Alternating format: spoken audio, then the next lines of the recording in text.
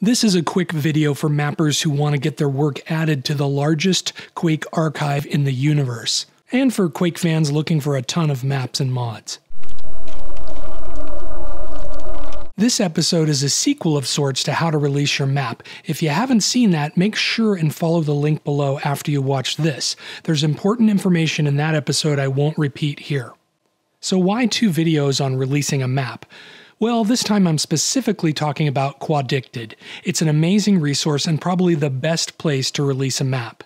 There's more than just maps there. Quaddicted is a massive archive with thousands of files, mods, websites, and all kinds of Quake-related information, and a forum. Some of the articles and general information on the site is a bit outdated, but that's not a huge issue when it comes to your maps.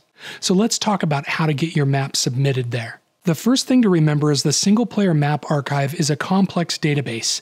It compiles 2 rating systems, rankings, tags, screenshots, demos, and other data that are all tied to a tool called the Quake Injector. The Injector is a Java application Quake players can use to browse a giant database and instantly download and play maps and mods. It's very easy for the player, but requires a bit more care in handling when submitting maps. I highly recommend you take a look at the How to Package and Release Your Map page at Quaddicted. I have that link below. So the first thing to remember about submitting your map to Quaddicted is that files cannot be updated once they are added. This is not a place to put a work in progress or something you may revise at a later date. Quaddicted is only for final releases.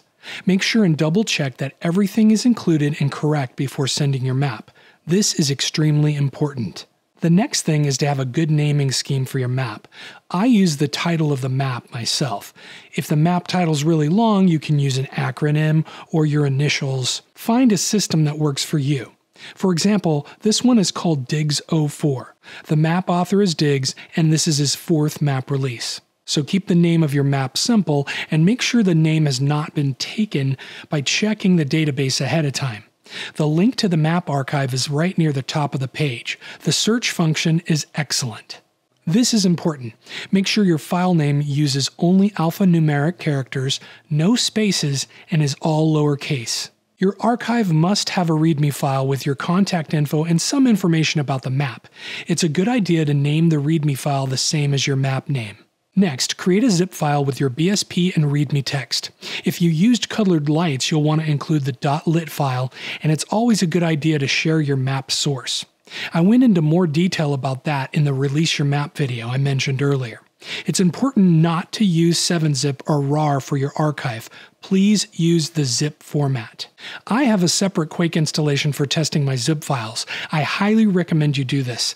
It's really an easy thing to do, and it'll save you some heartache if you've made some mistake. You don't need to submit a screenshot of your map. One of the admins will load up your map to check it and take a screenshot in addition to ranking your map. When you're ready, simply email the file to Spirit, who maintains Quaddicted, along with Neki and no nickname. His contact information is on the page I mentioned earlier. It's also a good idea to make an account and politely post in the forum that your map is ready for upload. If you want to send a link instead of an attachment, it's important not to use Dropbox, Google Drive, or other similar hosting solutions. You should use the Internet Archive or Quaketastic or another site that uses direct download links. All this may seem a bit restrictive, but it's the system the admins have put in place, and if you respect the process, you'll have very few problems. As I said before, the Quake Injector and the database require some care, and it's a small price to pay for having your work featured on the site. A few days later, your map will appear in the database and on the front page of the site. I want to take a second to personally thank Spirit, Neki, and No Nickname for maintaining such a great resource for the Quake community. That's it. Thanks for hanging in there. Now go take a look at Quaddicted.